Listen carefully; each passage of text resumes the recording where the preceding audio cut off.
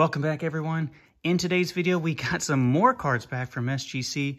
If you watched my most recent video, you saw some of my 2023 Topps Chrome cards that I had submitted and just got returned. In that submission, I actually sent in another batch that were not from Topps Chrome, so I had to pay the full price for getting these cards graded. But I've been working on the Bobby Witt Jr. Rainbow from Series 1, and I think I'm about as close as I can get. So one more time, shout out to SGC. I don't have like an affiliation or a sponsorship with them. They don't even know who I am, if I'm being honest with you. But very, very quick turnaround. Probably within, a week and a half, these made it all the way to Florida and back. Very smooth process. I would highly recommend using them if you like getting your cards graded quickly and getting them returned back to you in a very, very timely manner. So anyway, these are some Bobby Witt Jr. cards that I've been slowly adding to my collection for Series 1 from this year. And then at the end of this video, because there's only like 5 in this submission, I will show you the rainbow, which I think I have as complete as I can make it at this time. So first one, we have the Bobby Witt Jr. Black Parallel. Black is a hobby only. In fact, it might only be jumbo boxes of hobby only. This one is card number 69 out of 92. Right there, and that one was graded a 9. I'd sent in a previous card of a black parallel to get graded. I can't remember what it is. We'll show it later in the video. But I saw that one on eBay, and it was a nice price, so I picked that one up.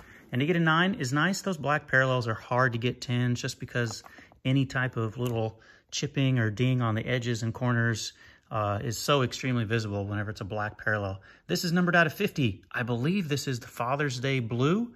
Picked this one up off of eBay, and boom goes the dynamite, right?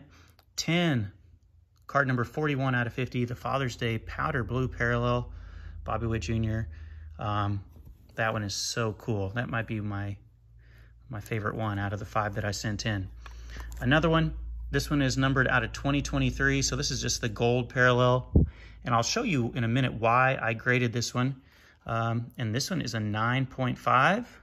There's a little tiny whitening of the top left-hand corner and the top right-hand corner, so I think 9.5 is extremely fair. I didn't really have any arguments with any of these cards in this submission. I thought they did an extremely fair job, an accurate job of grading the cards. This one is numbered out of 499. I believe this is the green parallel, the green foil board. And this one is a Gem Mint 10, card number 399 out of 499. Believe this was another eBay purchase. I don't think I pulled any of these cards, if I'm being really honest with people. I believe all of these were off of eBay. Some of these I've been sitting on for a while, and finally sent them in when I sent in my Topps Chrome cards, since they were running the $9 promotion. And then this one, card number 25 out of 76, is the Independence Day, kind of stars and stripes. I guess just stars, there's really not stripes on it. Also, Gem Mint 10, Independence Day, 25 out of 76. This was another eBay purchase. I don't even remember how much I paid for it. But 10 on that, absolutely impressive. It's either this or the powder blue Father's Day that are my favorite in this submission. So there you have it, guys, for the cards that I have submitted in this round. Now, if you want an update, how is my Bobby Witt Jr. Rainbow going? I don't even know if I can fit all these on the screen right now. I might have to pick up my camera. Okay, let me kind of put these off to the side here. Here is the current status. I think, as I try to drop them as I bring them on camera, I think I may have the rainbow about as complete as I can. All right, let's start. I'm just gonna set them right here. We'll go pretty quickly, right? I don't wanna make this video too incredibly long. How is my rainbow going? We have the base card, graded a 10. So we have the base. I'm gonna make a little line up there and then I'll zoom back out when this video is done. The rainbow foil, this is one was in my original submission. That's an 8. That's the lowest graded card that I have. I'm going to try to get an upgraded version of that. We have the gold foil, which is the hobby only release, 9.5. So we have the rainbow foil. We have the gold foil. We have the royal blue. That's the retail Walmart version, right? 9.5. We have the purple, which is exclusive to Meyer.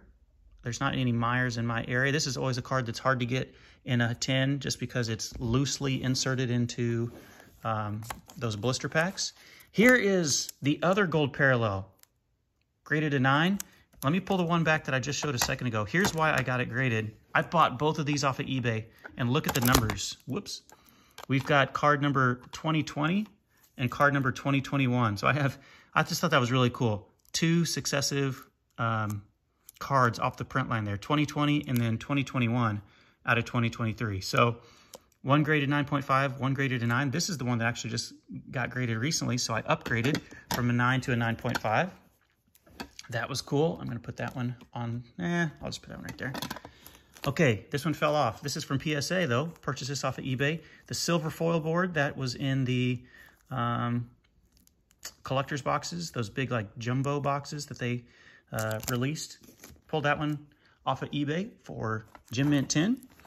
And then this one just came in the mail today, the collector's box. Remember, if you bought one of those jumbo collector's boxes, there was always one loose card in the back, and this is an 8. I paid like $5 for this card, I think, plus shipping. And so to get the collector's box version, it even says collector's box on the back instead of Series 1. That one is graded as an 8, which is a little low grade, but that's okay. It's not that fancy of a card. Here's the other green foil board that I had. The one that I just showed you is another upgrade. So I upgraded from a 9.5 to a 10 in this submission. 9.5, so now we have 2 green foil boards. The orange foil board was a 10. The red foil board was a 10, so I have all 3 foil boards in 10. That is going to be really cool. Here's the other black parallel I had, 9.5. So I have card number 69, which is a 9, and then card number 8, which is a 9.5. Almost the jersey number, but it's not. I'm running out of room as I get to off camera. What have I missed? Advanced stats. Gem Mint 10, PSA. See the advanced stats on the back, numbered out of 300. Vintage stock, with the vintage stock, the old school Topps logo, 9 off of PSA. Numbered out of 99, 44 out of 99. I've been working the grind here on eBay trying to pick a lot of these up. The Mother's Day hot pink from PSA in a 9. That one's numbered out of 50, 4 out of 50. And then one that I picked up off of eBay, the most expensive one that I picked up, and I don't know if even know if it was $100. I think it was actually less than that. The Memorial Day camo, 21 out of 25 in a 10. I picked that up off of eBay. And like I said, I don't think I paid $100. I think it was a best offer that was accepted. So if I include the cards that I just added, let me put the other gold back on top. I also remember I have the Independence Day. That's out at 76. And then we have our other black parallel. And we have the Father's Day blue, and then the other green. So I think this is almost all of the rainbow. If I stand up here, we have the base, rainbow, gold foil, blue, purple, gold out of 2023, silver foil board, collector's box, green, orange, red foil board, black out of 72, vintage stock, advanced stats, Mother's Day, Father's Day, Independence Day, Memorial Day. I don't think I'm probably ever going to get the Superfractor 1 out of 1 or the clear acetate 10 out of 10. I've also picked up these. Did you all know they did like a Topps first edition? The gold foil in a 9.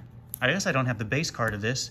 The red foil, which is out of 50 in a 9.5. The green foil,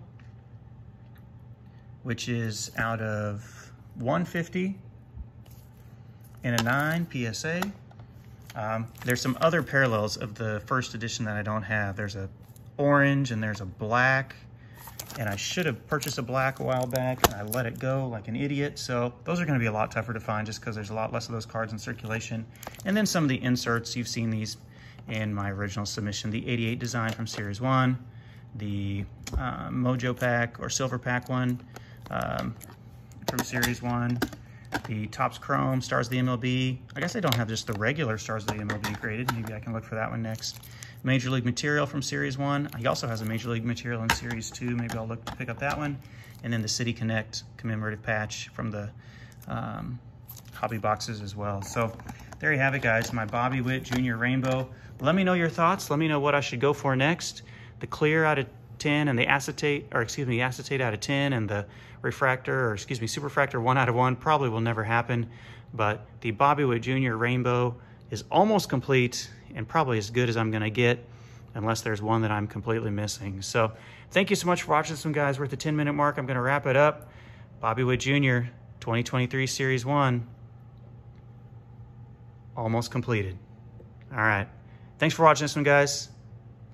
Let's keep cheering on Bobby Witt Jr., and I'll see you in another video.